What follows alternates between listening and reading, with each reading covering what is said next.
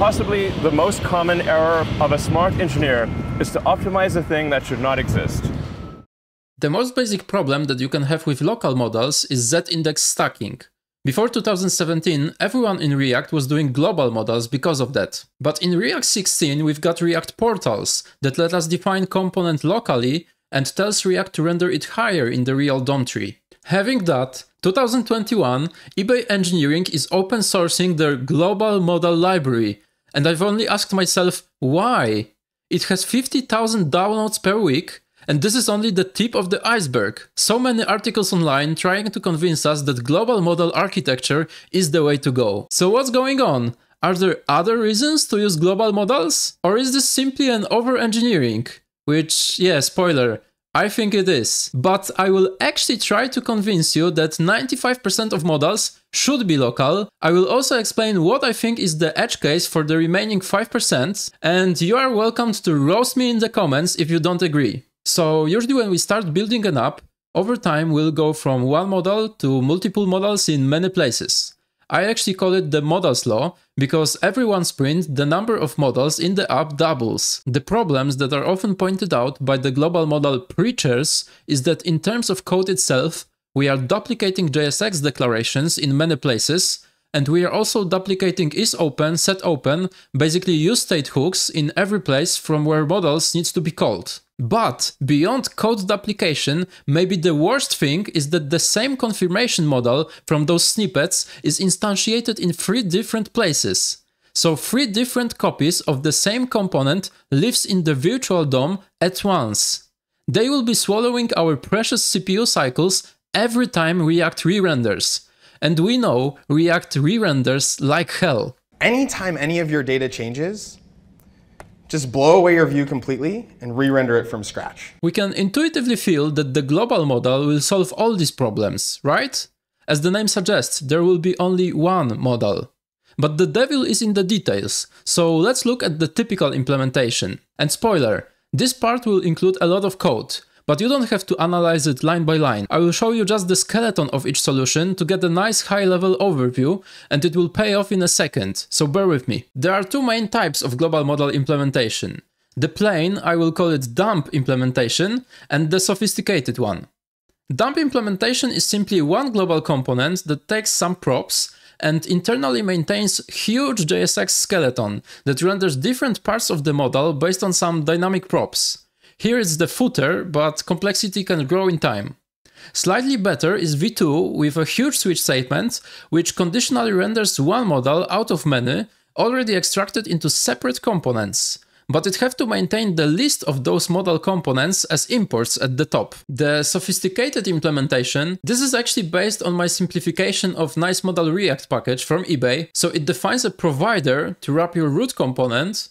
It connects it to some high-level reducer that keeps our global model state. It also takes care of mounting a model placeholder inside that provider. This placeholder is basically extracting one model component to be rendered, along with its props from the context. Model components still have to be kept in some global registry for a reference, but we can define global variable to store them and expose register function. So we can extract all model imports and registration to a separate file. I will show it in a minute. Lastly, we also need to expose some show and hide functions, which are wrappers around reducer actions. They will be passed via context to each individual child component that want to call the global model. This sophisticated implementation is actually very similar in principle to the second example, the one with the huge switch statement. All those components are only making this implementation more sophisticated, maybe more elegant to use, but they don't change the core mechanism of rendering, which is simply render one global model based on global state and pass state setter to every child component that needs to trigger that model. To make our picture complete, let's just quickly check how we invoke global models. And there are 2 main options. Either define a global registry file, but notice that we have to come up with some ID for each model here. Then we use it by calling show method with that model ID. The other solution is to import your custom model component directly inside the nested component where it's being triggered. Then you pass this component to show function and you don't have to use any artificial ID. But we wanted to remove the application And in this solution, we have to duplicate modal imports in each call site. Okay, that's enough code. We know the benefits of global modal. Single JSX declaration, single is open state declaration, no React elements duplication in the virtual DOM tree. But what about the costs? We can get into prop drilling. We need some kind of context or global state management to get rid of it. If we opt for complete code dryness, we have to maintain some kind of global registry, which requires artificial IDs for each modal. We are increasing coupling, because now, when we create a new modal, we not only call it from some child component, we also have to register it globally. And let's face it, adding modals locally is that simple. Managing them globally adds complexity to the codebase.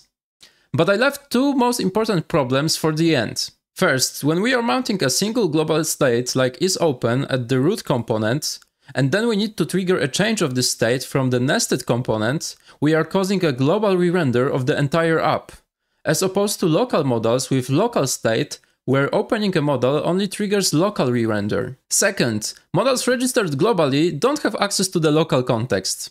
Imagine this kind of components tree, where somewhere in between you add some nested context. This is visible for all components down the tree, but not upwards. So if you would use global modal mounted at the root and call useContext inside this modal, it won't be able to access this local context. While modal mounted locally still can, even if it's rendered with portal, because in virtual DOM it's still technically inside this local context-aware subtree. Of course, you can still extract values from context at parent level, pass it to the local modal, and then pass it up to the global modal, but then you have more wiring and you are sacrificing encapsulation. Local modals are actually even better than this table might suggest. All those drawbacks that I just changed to orange, just hear me out, they are not that important. First, we get 90% of dryness by extracting modal code to the separate components. You can have one modal wrapper which handles common functionalities like clicking outside of the modal, using portal API, etc. And for each type of modal you can create a separate component like alert modal, info modal that uses this modal wrapper underneath. So if you need info modal in 3 places, you just reuse this component 3 times. Yes, I know, JSX declarations are still duplicated, but it's marginal compared to the rest of the code that is reused. Duplicated state declarations for some people might seem like a boilerplate, but for others, including myself, it might actually make the code easier to read. Besides, if you don't like them, you can always simply move them inside modal wrapper. This is an example from Can-See-Dots. You hide state inside modal, which is kind of a wrapper for internal components, and you only expose modal open button that shares state setter with the wrapper via local context. Then you can use modal and modal open button inside your components without explicitly declaring state. Note that this is not the same as global context that you have to create for global modals. It's just internal implementation detail of the modal component. Regarding duplicated component instances, let's face it, in most cases you don't need to keep modal mounted when it's being closed. You actually want to unmount it. The most common way to render modals is with a conditional. So in every place where modal JSX is placed, React will only reach the condition, it will see that isOpen flag is false, and it won't need to go through the entire code of this modal when rendering, meaning this is not a very big overhead. So when global modals are actually useful, if you are having exactly the same modal triggered from many places, it doesn't use data from some local context, and you need to preserve its state between renders, so you can't unmount the modal after setting isOpen to false, then it makes sense to define it globally. But even in this case, you might not need complete global modal system. You might as well find a lowest common ancestor for all components that triggers this modal. It can be somewhere in the middle of the tree. And only for very complex cases with multiple modals, which are kept mounted at all times, it may actually make sense to mount global modal at the root of the app, and then also go for some package like nice-modal-react, so you don't have to code it yourself. In programming, there is this rule of least power, which is a design principle that suggests choosing the least powerful computer language suitable for a given purpose. It's a derivative from Occam's razor, often attributed to Tim Berners-Lee. My Occam's razor for modals is go local, then lift up, which is similar to what we do with state. Choosing local modals, you can also adhere to collocation, which I did in this 5-minute video on React portals. Again, let me know what you think in the comments, and thanks for watching.